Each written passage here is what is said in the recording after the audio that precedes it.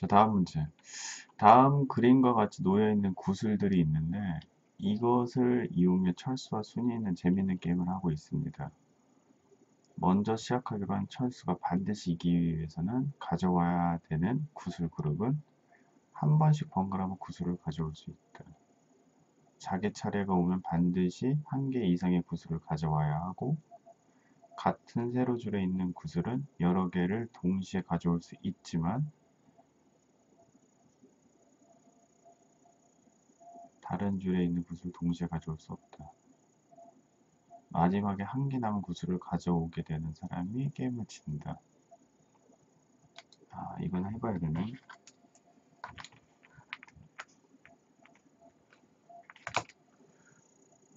오케이.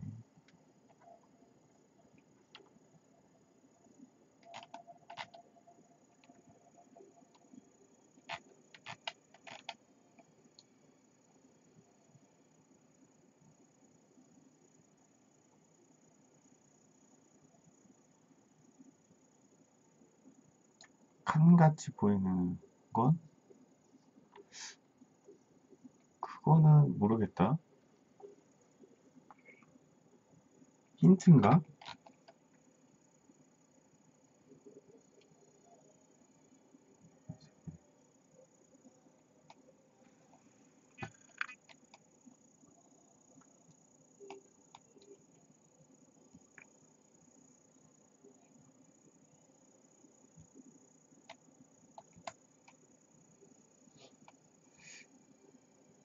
칸같이 보이는 거는 신경 쓰지 말고.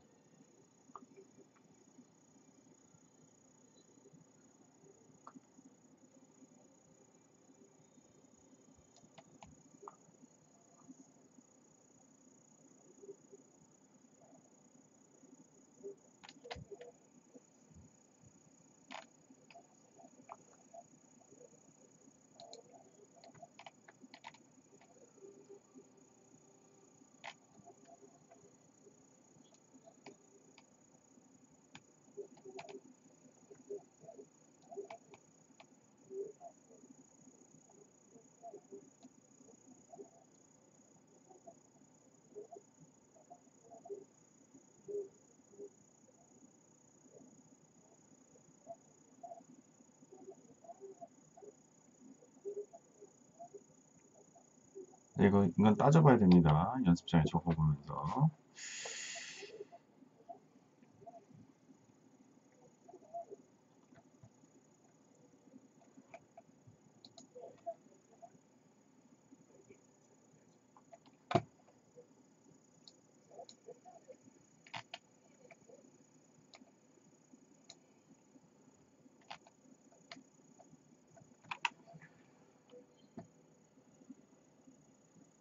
A. 설명해봐요.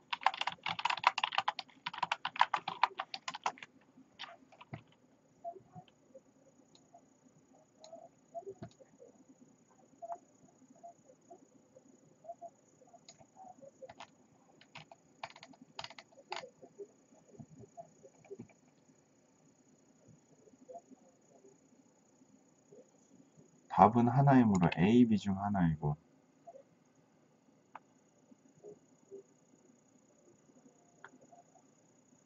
그쵸? 한 개 이상의 구슬.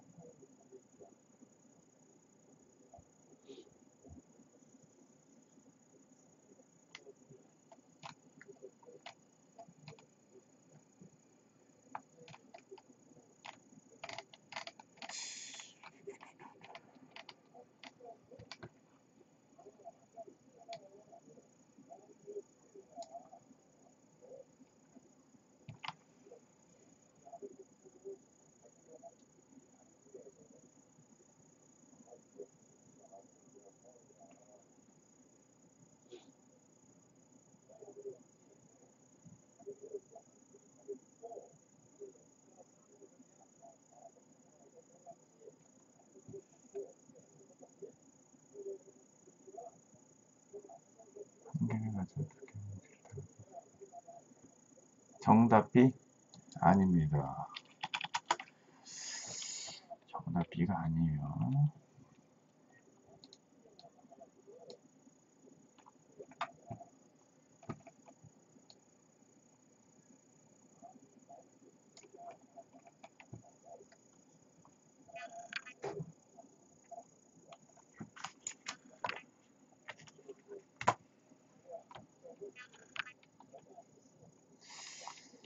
필승 패턴이 있어요, 이거는. 그러니까 마지막에 한 개를 가져가면은 승리하는 거니까 자기 차례가 오면은 반드시 한 개 이상 그러니까 1, 2, 3, 3개야. 1, 2, 3, 3개. 정답 A. 정답 A. 왜?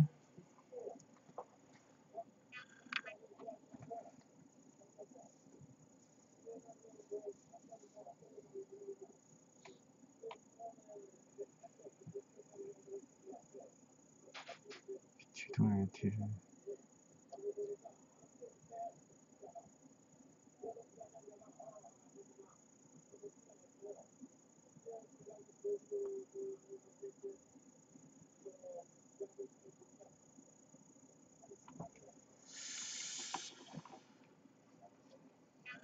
정답은 내가 알려줄까요? 정답?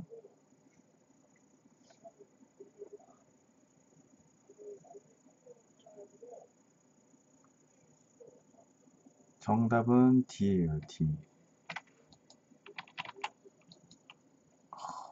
해봤어. 닉네임님 해봤어.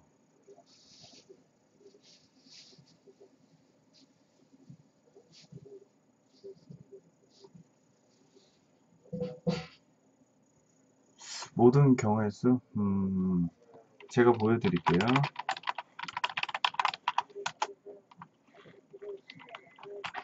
첨부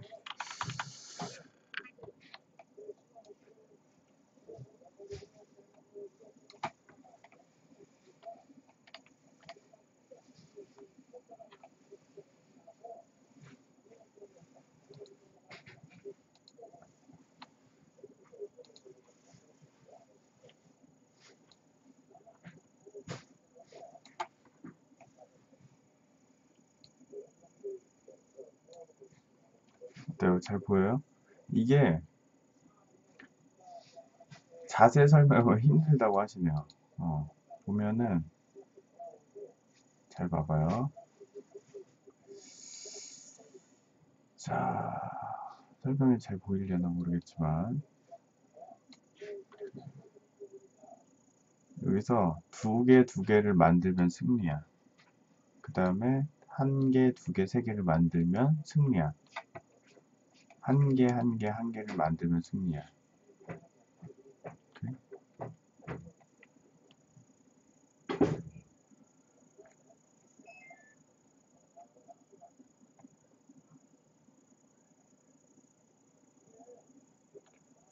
두 개의 뭉치를 가져가면 남은 두 개의 뭉치를 중에 한 개를 가져와.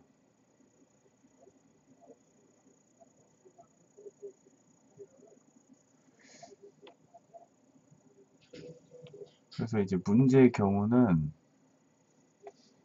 3뭉치가 아니라 4개의 뭉치죠. 그쵸? 1, 2, 3, 3이죠. D를 가져와. D를 가져와서 한 개, 두 개, 세 개를 만들면 승리한다고 되어 있네. 그래서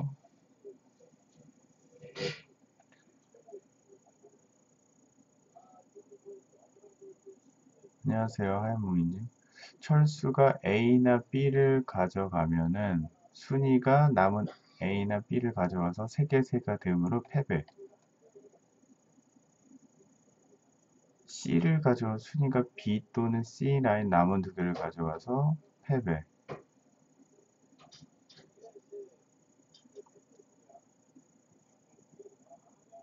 오케이. 하이. 이렇게 되는 거예요.